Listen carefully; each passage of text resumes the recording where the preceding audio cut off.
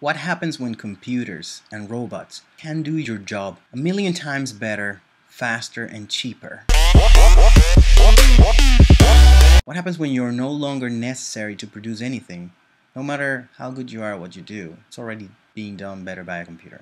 What happens to millions of people when they're no longer necessary? War against the machines.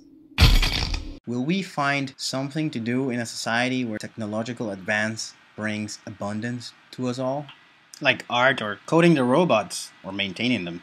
But what about the people who are not interested or who are just not smart enough to do all that? Greed seems to be the main driving force of today's capitalism, and we applaud those that work and we just look bad upon those that don't. And I'm not in favor of a welfare society, but it seems we already can see the signs of it when you see so many people living off of food stamps and unemployment. And I know, let's just keep raising the debt ceiling, printing more dollars, and just give the poor bastards bigger unemployment checks.